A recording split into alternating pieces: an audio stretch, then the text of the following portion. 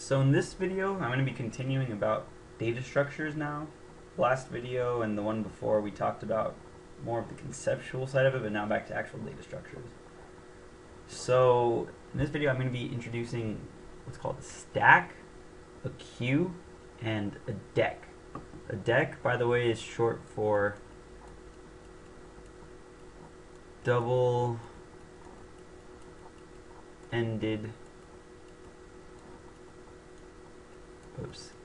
queue. So we'll learn why it's called that when we learn about queues, but first I'll start with a stack. So a stack, essentially, a good way to think about it, or well first I'll explain it. So a stack is a last in, first out. You'll be seeing this type of notation in class, so you should know it. Last in, first out data structure. It means the very last thing that was added to it is the first thing that's going to be taken out of it. So an example of that could be like just a generic Java program. A Java program that has methods that are called on within, that's essentially a stack. So let's say I wrote some program called foobar and I execute it. So maybe, or I'll say some class foo. So I'm running class foo and it's doing its thing, and then maybe class foo calls on some class. Let me do this a little lower. Oops. So let's say I call on some class foo, and then within that class foo calls on some class bar. And then let's say bar calls on some class Nima. So as you can see, when we execute foo, so foo gets added to our stack, and then as it's executing it does some stuff. Bar is added to the stack, and then bar starts executing some stuff, and then Nima is added to the stack because bar called on it. Now what happens when Nima finishes? We pop it off, and then we're back to bar. Now let's say, I'll actually write something out, and then I'll work through it. So yeah, let's say we have some class foo. It calls on bar, and then Nima. And then let's say bar, let's say Nima doesn't really call on anything. Let's say just Nima does something on its own. But then bar also calls on Nima. Whatever. I mean, this is an actual syntax, but just to get the gist of it. So let's say I have some foo, and that calls on bar calls on Nima, and then after this finishes, foo calls on Nima. So how would this look like? I run Java space foo, and I start my foo program. So yeah, as I said, it creates, so to kind of look at it, it's as if we're, so let's say this is our stack, this right here. So we would add this foo. Now foo starts, and then we hit bar. We push bar on, that's the term that we use, push. Bar starts, and then now as we're running bar, Nima is called. I'm going to push on Nima. Now let's say Nima finishes evaluating. So then I would pop Nima off. Let me see if there's a good way to erase stuff. Oh, okay, that'll actually work. So now Nima gets popped off because Nima finished. So now bar continues. Erase that one too.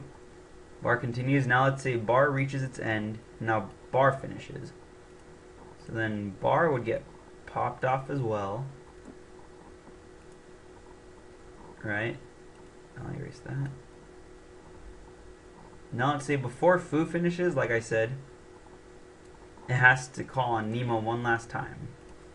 So then now I'm going to push NEMA, and then NEMA evaluates, and then when I'm done, I pop it off, and then so I pop it off, and then now foo continues, and then foo finishes, and at the very end I pop that off too. So then at the end of my program, I've evaluated everything, and so by the end of it, my stack is completely empty. That, I guess that's kind of like an abstract way of thinking about it, but that's essentially what a stack is the last thing that you add to it is the first thing that gets removed. It's the first thing that gets evaluated. So on its own, it might be a little more confusing to understand it, so I'll compare it to queue now that we're done with the stack, and then it'll make a little more sense. So a queue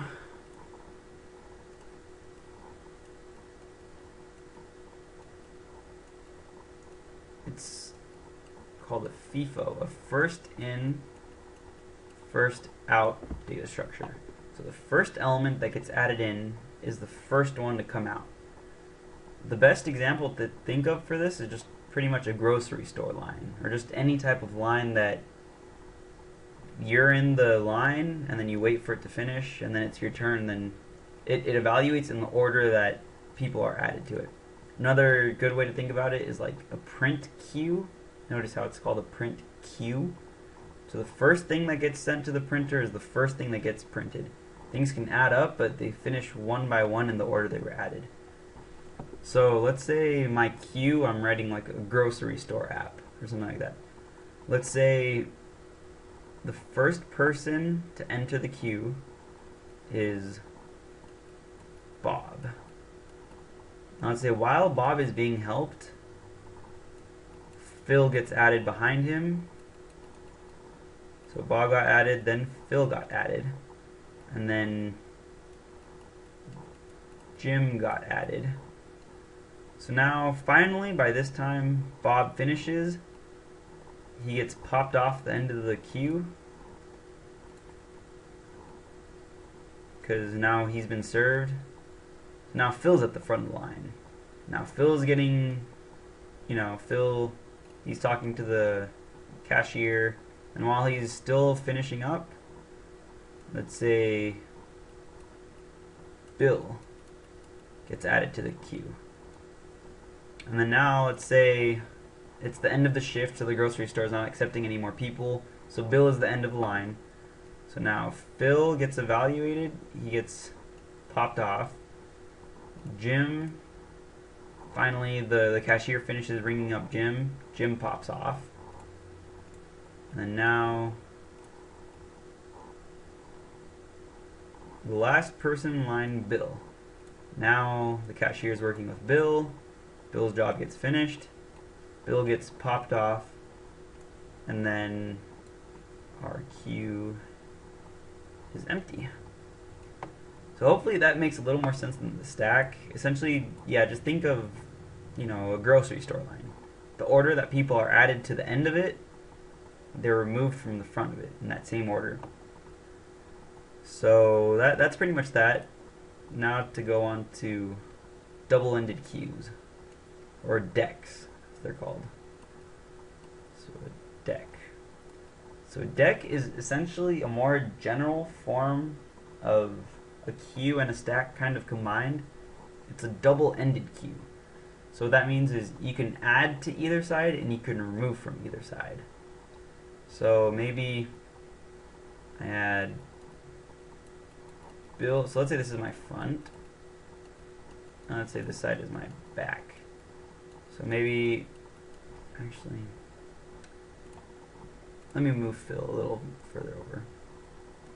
I'll start somewhere in the middle so I have room. I'll do that in orange. So let's say I add Phil to the front.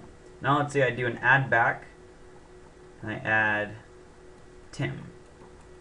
Let's say I add to the back again, and I add Meg.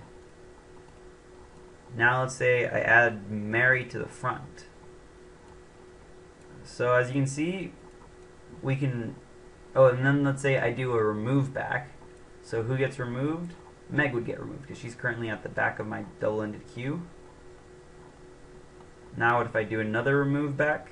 Okay, Tim is in the back of my queue, my double-ended queue, so Tim would get removed. And then what if I do a remove front? Well, Mary's at the front. Mary would get removed. Now what if I do a remove front or a remove back? Well, Phil is at the front and he's at the back, so then Phil would be next.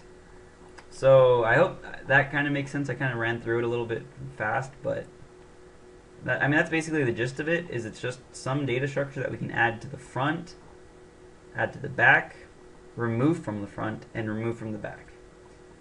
And in the next video, I'll talk about how we can use this to actually write both a queue and a stack. It'll be pretty interesting. That'll be using what's called the adapter pattern. But yeah, I'll talk about that in the next video.